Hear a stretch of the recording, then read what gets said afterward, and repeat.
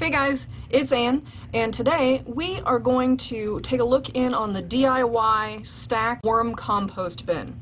This is the one that I put together some years ago out of 3 10-gallon totes and then glued some little screens over the holes I drilled. Works pretty good. Let's see what they're doing today.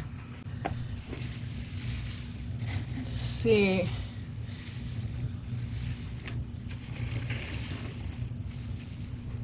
Like we've got some good castings. I know it's pretty new since we started this again. Looks like they are eating this avocado seed. Let's see what else we can find in here.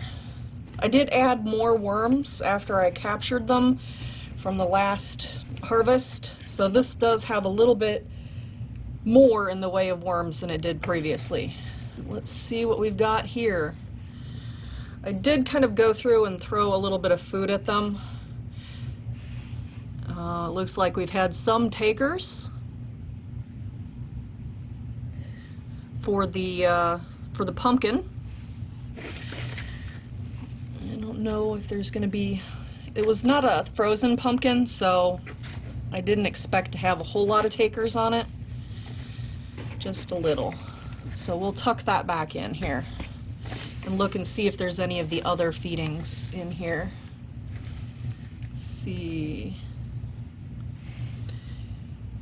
Got the avocado that had a little bit of flesh left on it. Not that I'm jinxing myself, but I don't see as many mites as I normally would see with avocado that had some flesh left in it. Let's see. Oh, springtails, of course. The banana. Looks like I managed to get in here in enough time to see a nice worm ball. That's nice. So I don't know that this particular bin is gonna need any more food today. Inside of there, there's even some little critters. But yeah, it looks like they've still got some food left. I think for a while there I was having a hard time keeping up with them, and now it seems like we've hit a spot where maybe they don't need any more. That banana's got enough life left in it. Should keep them busy for another week.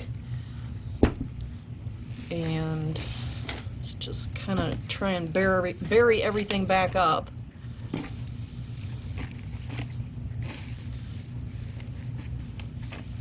Let's look and see what the next level down is doing.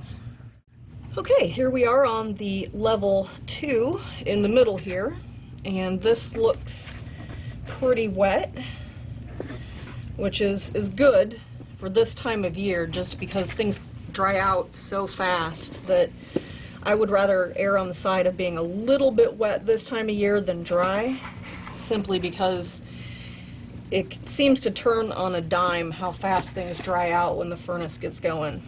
We've got a couple days of warmish weather here in the 50s, so that might be why things are staying a little wetter.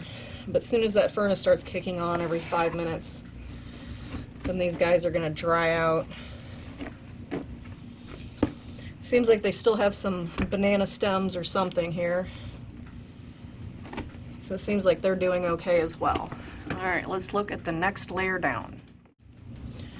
Alright, so I think we decided to put some of the long-term food in here. Looks like the little tiny wisps are getting inside the corn there.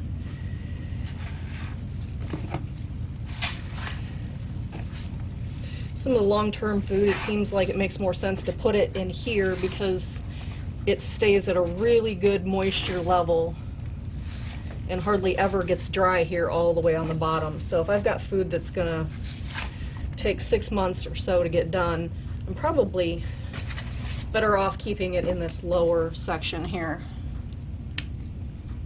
Yep. I don't know if you saw it before they jumped back in, but there was worms in there.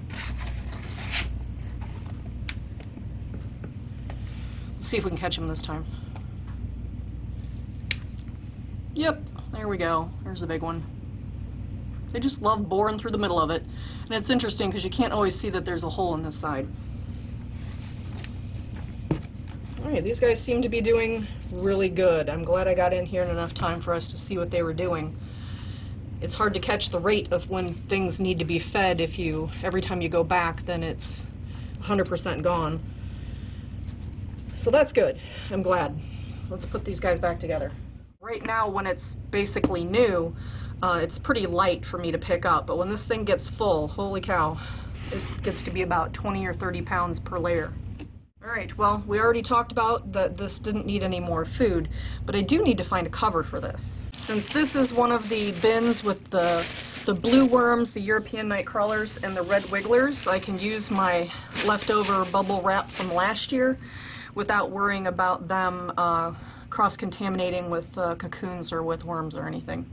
Alright, well, if you thought this bin was interesting, the DIY stacked bin, I can put a link to the other video where I fed last time up here in the top.